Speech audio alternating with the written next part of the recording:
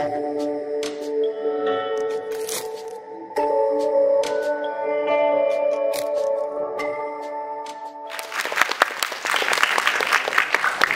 to statistics, in 2017, last year, 20% of all Malaysian fresh graduates were unemployed, jobless.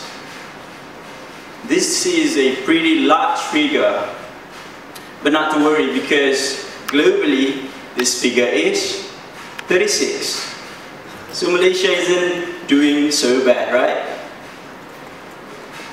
But what worries more is that in this year, it is expected that more people are going to be jobless, especially the fresh graduates. I mean you. Because this figure is going to rise from 20% to 21%. And I believe that everyone now is worried about your future, and probably not, but some of you probably are going to be worried about the future of the next generations.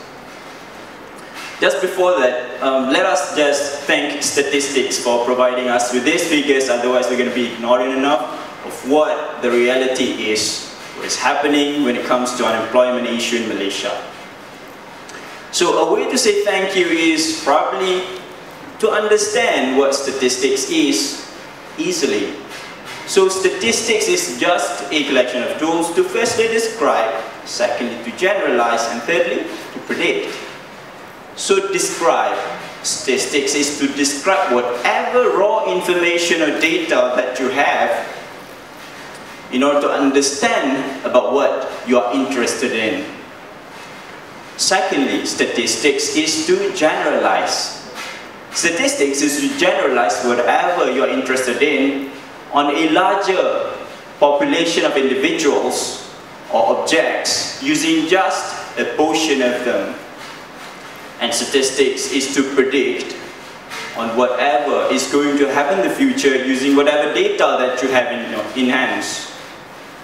So we see that these statistics may have brought a lot of benefits in many ways in our life, in understanding about the world and its content. Probably some of you might be curious about how do I come up with these figures? Where are the resources? I didn't state any. So probably these figures I've acquired from other sources, or probably I did my own research, and if I did, how's the procedure? Is it reliable enough? Can we rely on my procedure? So now, if I didn't conduct any research, and I simply write it on the screen, and probably all of you believe still. So this is the issue of what we are going to do when we see any statistical figures. Do we simply believe, blindly believe, without any clarification or validation on how true it is? Can we simply believe it or not? So the first step when we encounter any statistical figures is surely to clarify whether it is true or simply they are lies. So how do we clarify is surely through the validation of these figures on how they've been computed. And the way is to master or understand statistics, at least the foundation level.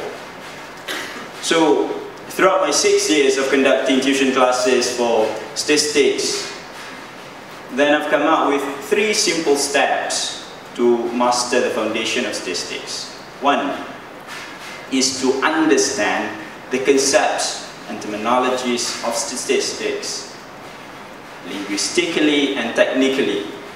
So, for instance, when we're learning something like variance, linguistically, what is the meaning of variance itself? What is the root word of variance? Everybody? What is the variance? Or what is the root word of variance? It comes from the word vary. It means different. So how can it be related to the technical definition of variance itself? So then, second is to use the right data when computing any statistical figures. And the third is to interpret any statistical figures that we've come up with correctly.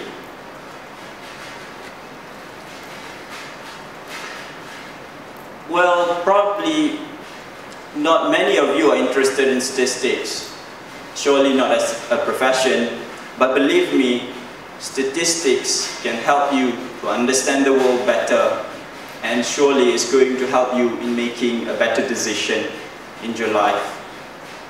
That's all, thank you.